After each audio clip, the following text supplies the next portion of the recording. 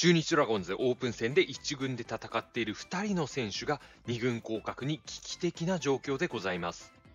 降格に危機的な選手がいる一方、ファームでアピールしている2人の選手の昇格も見えてきました。2人の降格候補の選手、2人の昇格候補の選手、掘り下げて見ていきます。まず降格してしまう候補1人目の選手は福本選手です。フェニックスリーグで株を上げて1軍キャンプスタート、そして現在に至るまで3月18日なんですけれども、今そこまで生き残りをしているという状況ですね。フェニックスリーグで首位打者、打率3割6分4厘、ホームランが2本、OPS0.908 という素晴らしい成績を残しました。片岡2軍監督はフェニックスリーグ野手の MVP として福本選手を指名しています。日に日に成長しているということでコメントをしていました。ファームでは外野のメインポジションというところに加えて、ファーストとかサードでも試合に出場しているんですね。ファーストとか守らせるっていうことは、やっぱり福本選手、長打とか、そのあたりの含め、バッティングを期待されているという選手でございます。そして1軍でも2022年、プロ初スタメンで山崎康晃投手から初ヒットを放つということで、結構勝負強いバッティングっていうのも見える選手でございます。では、福本選手に首脳陣が期待していること、こちらを見ていきます。福本選手に期待していることとして、立浪監督はパンチ力があるし、一発も期待できるというふうにコメントをしています。そして片岡2軍監督も長打を打てるところが魅力なので、これからが楽しみというふうに話しているんですね。やっぱり長打力が魅力の選手というところは間違いありません。そういった背景もあって、キャンプは1軍メンバーに選ばれまして、首脳陣の期待もすごく大きいんだなという印象があります。鵜飼選手とか、例えば細川選手とかもそうですけれども、当たれば飛ぶっていうふうに常に言われている選手っていうのは中日ドラゴンズには何人かいます。ただ福本選手は三振がかなり少ないっていう特徴があって、なおかつホームランも期待できる。ここが大きなポイントなんですね。2022年2軍での成績見てみますと、打率2割5分5厘、ホームラン3本という成績ではあるんですけれども、出塁率3割1分6厘、OPS0.688、そして三振率 10.5% ということで、やっぱり三振が比較的少ないんですね。フェニックスリーグで首位打者取りましたけれども、三振率は約 4% という成績が残っています。三振が少なく長打が打てるというところを期待されて1軍に抜擢されている福本選手なんですけれども、現状1軍で強みを発揮できていないと、こちらを見ていきましょう。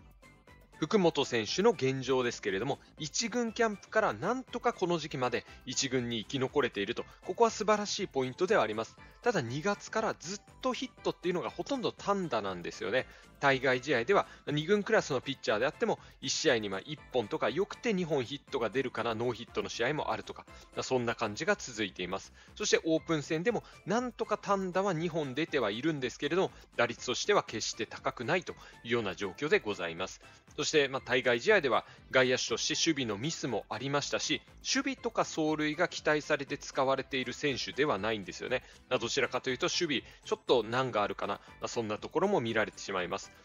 ただ1軍の試合とか見ていても確かに三振は少ないんですね。オープン戦でも三振はしていないですし、対外試合でもかなり少なかったです。ただそれでも長打が出ないっていう風になって、守備走塁がいまいちっていう風になると、使い道が本当に難しいんですよね。ダイソーでも守備固めでも出せないし、代打っていうほどパワーもないしというような感じになってしまっています。では福本選手へのファンの声見てみましょう。福本選手への現状に対してファンからは結構厳しい声が上がっています。福本、もうじき2軍に落とされる気がするわという声ですね。あとは外の変化球を引っ掛けるような凡退が多すぎるという話がありました。確かに17日の試合、田中将大投手の外の変化球を引っ掛けてショートゴロとか、そういうバッティングもありました。あとはランナー2塁でショートゴロ、ランナー進めずじゃなという声もありますね。同じ試合、田中将大投手の変化球を引っ掛けてランナー2塁にいたんですけれども、3塁に進めることができず自分がアウトになっただけという打席がありました。解説の方もこうして自分の好き勝手にバッティングしているようだと良くないなと、そんなコメントもありました。福本がこれなら鵜飼かブライトの方がまだいいんじゃないかという感じのコメントもありました。やっぱり福本選手、現状1軍での打席を見ていて、ホームランが出そうだな、長打が出そうだなって、そういう雰囲気っていうのが正直見て取れないというものはあります。続いて降格の危機が迫るもう一人の選手見ていきたいと思います。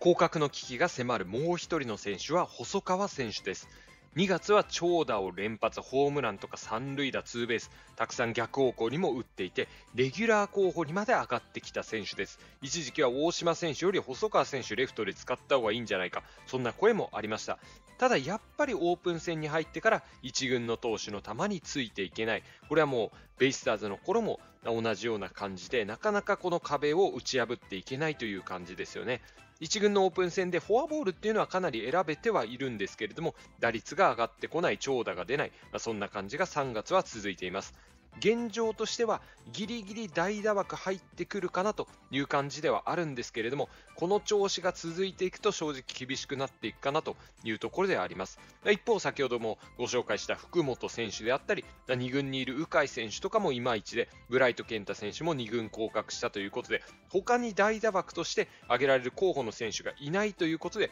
細川選手今のところなんとか1軍残っているという状況でございます。では昇格の可能性が高まる2人の選手を見ていきましょう。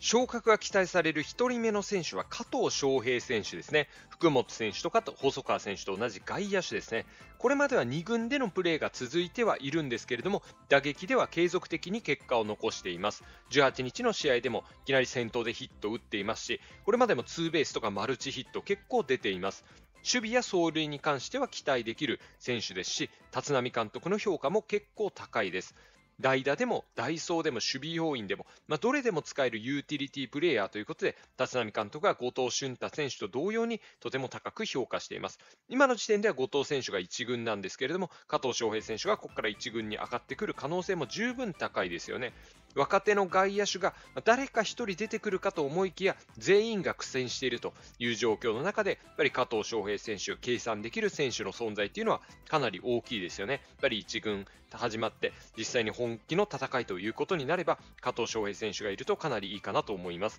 ではもう1人昇格が期待される選手を見ていきましょう。昇格が期待される選手2人目は育成の樋口選手です。育成選手ではあるんですけれども、2軍では存在感のある活躍を見せてくれています。守備ではセカンドだけでなくショートやサードなんかでも出場しています。立浪監督は樋口選手について、内野はどこでも守れる選手になってくれると1軍の戦力になる、そんなコメントもありました。